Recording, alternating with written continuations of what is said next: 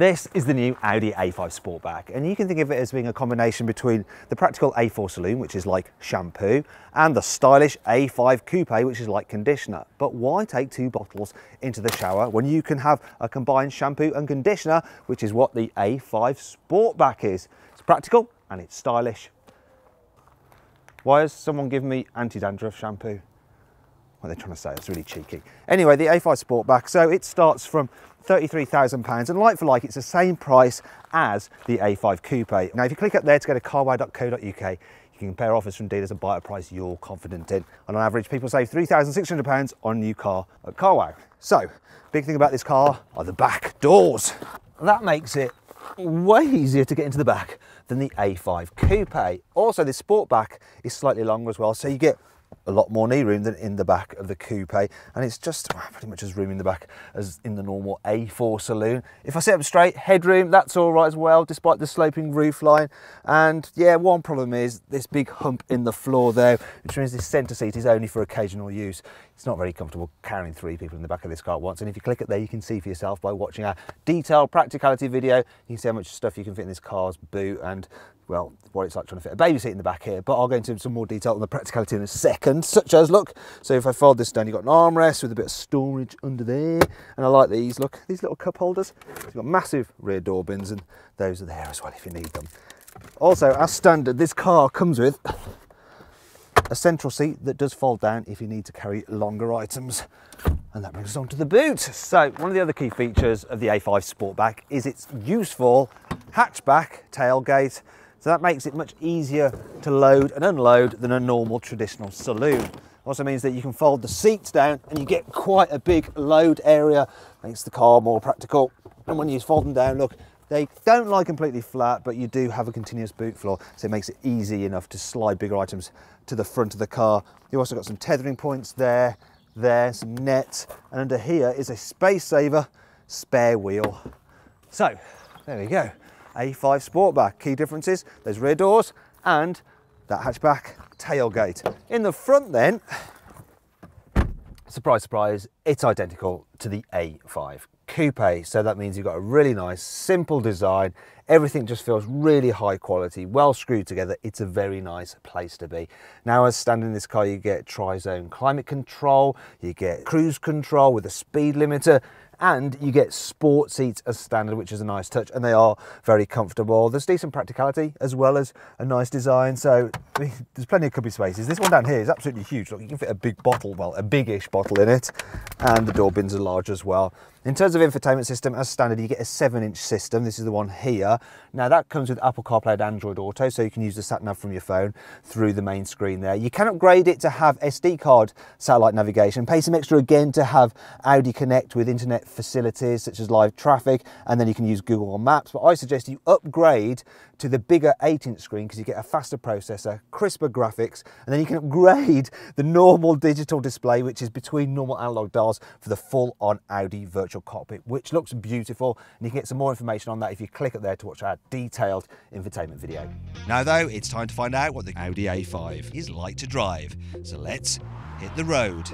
So the A5 Sportback uses slightly stiffer suspension than you get in the normal A4 Saloon, and yeah, in the old car it used to feel a little bit too firm riding, but this one, despite the fact it's a bit stiffer, it's still nice and comfortable. It rides bumps very well. Now, if you buy an SE model or the Sport, they get the Comfort suspension, but if you have the S line, it has lower stiffened suspension, and that does make it feel firmer the ride. But if you want to, you can ask your dealer to just fit you the car with the normal Comfort suspension, and then it's great. And really, if you are wanting to have the S line looks with the lower ride height and the big wheels, you might want to spend the £900 to get the optional adaptive dampers, because they have a sports mode and a comfort mode, and that rides even better than the standard car. But on the whole, yes, the A5 Sportback, it's a comfy car to travel in. It's quiet as well, and visibility on the whole is pretty good, although the rear window isn't the biggest, but it's not too bad. The controls, nicely weighted. Steering, sharp, accurate, and the car does handle very well. So this particular version is the front wheel drive model, and it grips as well as you need it to. If you want to really throw this car around though, you'll probably want to go for the Quattro all-wheel drive model, which has a slightly rear drive bias. But really, if it's sporty handling you want, The A5 Sportback isn't quite as much fun to drive as, say, a BMW 4 Series, a Grand Coupe. From launch, the engine choices will be a 2-litre diesel with 190 horsepower, and that's one fitted this car. It's the Ultra model, so it should give good economy. Audi claims around 68 miles per gallon, though in reality you're going to be looking around high 40s, low 50 miles per gallon. You can also get a 2-litre turbo petrol with 252 horsepower, and that's pretty blooming quick. And you'll also be able to get a V6 diesel with around 218 horsepower. You can also get a 3-litre V6 twin turbo petrol in the S5, which can do 0 to 60 in around 4.7 seconds. And whichever engine or gearbox you go for, they're all good. It's pretty difficult to go wrong, really. Now, a lot of you guys might be thinking, why the heck, Matt, aren't you driving the more exciting petrol? Well, if you click up there to join me for a 360-degree passenger ride, I will be driving the S5 and I'll also be seeing how fast it can get to 60 miles an hour. Anyway, let's move on to 5 annoying things about this new Audi A5. The pointed design of the window means it's all too easy to accidentally spear yourself when you get in the car. That actually hurt. The rear windows only go down this far, which is rubbish. 2-litre diesel models come with a rather small 40-litre fuel tank, which means that the range isn't actually better than the 2-litre petrols, because that has a 58-litre fuel tank.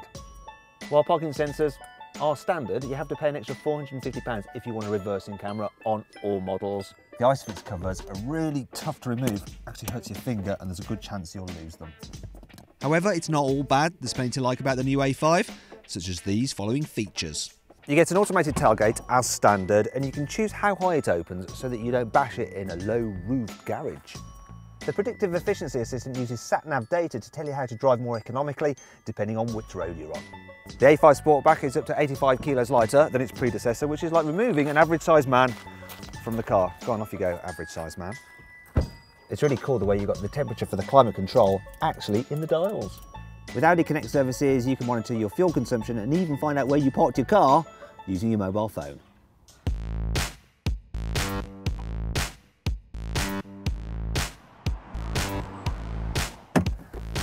Now, if you click up there, you can get more information and save an average of £4,100 on a new Audi A5 Sportback at carwow.co.uk. So then, my verdict on this car: should you avoid it? Should you consider it? Should you shortlist it? Or just go right ahead and buy it? Well, I reckon you should shortlist the A5 Sportback. You see, I'd rather have it than the less practical A5 Coupe, but I'd still save myself some money and get an A4 Saloon. If you enjoyed this video, please like it and share it and subscribe to our channel. And if you click on the video windows, you can watch our detailed practicality, infotainment and 360-degree passenger ride videos. Now, did you spot the Easter egg in the video? It was the A5 size notepad and the car's false boot floor.